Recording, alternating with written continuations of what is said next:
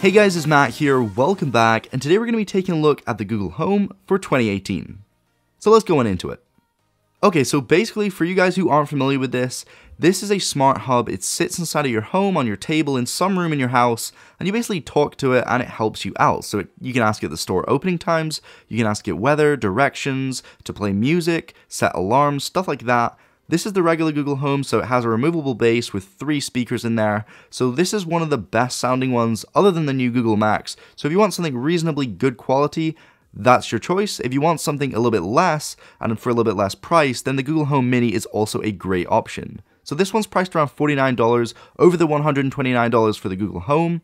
And it comes in Coral, Chalk, as well as Slate. So you do have a few color options here. On the main Google Home, you actually are going to have to pay $20 for a different colored base, which I think is kind of crazy because you can almost pick up one of these Google Home Minis for that. But I would definitely recommend the Google Home Mini over the regular Google Home if you have a lot of rooms in your house and you want to put them in different rooms. So one in your kitchen, one in your bedroom, in your living room. Google Home Mini is definitely the way to go. Now in terms of controlling the regular Google Home, you can simply swipe on the top counterclockwise or clockwise and that will turn the volume up and down. You can also tap to play pause music, and you can hold down if you don't want to say the trigger word.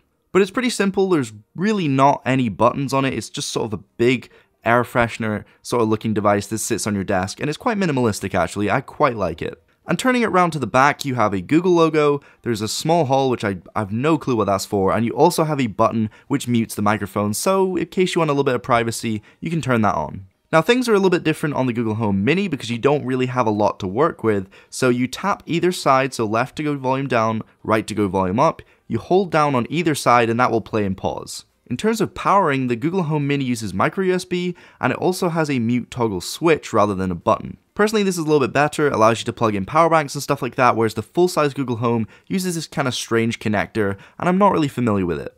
But side by side, you can see there is quite a bit of difference in terms of size. The actual material of the bottom section kind of looks about the same, but it's roughly around 3 or 4 of Google Home Mini stacked up. But it does sound a lot better in terms of sound quality. So if you really do want to listen to music using this, then I would definitely recommend the regular Google Home or the Google Home Max if you're ready to dish out that money.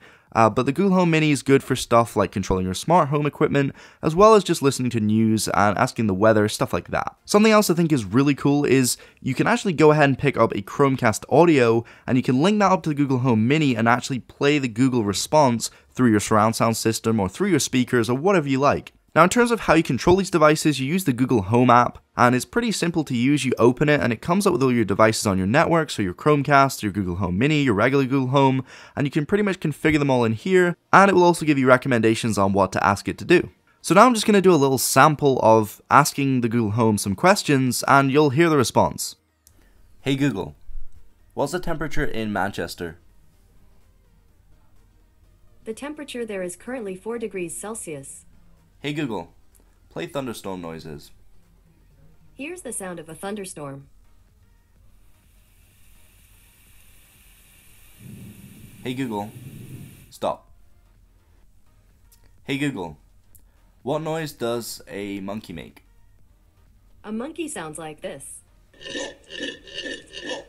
Hey Google, tell me a fact. According to Wikipedia, Brazil is the largest producer of coffee. Hey Google, turn on the bedroom lights.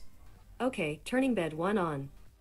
So it is really useful, and I honestly do really like it in my house. I like it on my desk in my bedroom, and it's really cool to turn on and off the lights just to ask it to set alarms, and it overall just makes things a lot easier, especially with the new update in 2018, which now allows you to ask 2 questions at once. Now, if you don't want to pick this up right now and you're not too fussed on getting it at this moment, definitely wait around. There's a lot of sales, and I can guarantee that the price will drop quite significantly at some point in time this year. But anyway guys, I think this is definitely a really useful thing to have. It's definitely just fun to play with as well. If you're into that sort of techie lifestyle, then definitely go ahead and pick one of these up. You won't regret it. But there's going to be some updates in 2018. Recently, there's been an update which allows you to ask multiple commands at once. So you can ask it 2 things and it will actually do both those things as well. So that's pretty cool. I can't wait to see what Google have next for us, and that is my take on the Google Home for 2018. So I would definitely recommend it. Don't forget to comment, rate, subscribe, and thank you so much for watching. Peace out, guys.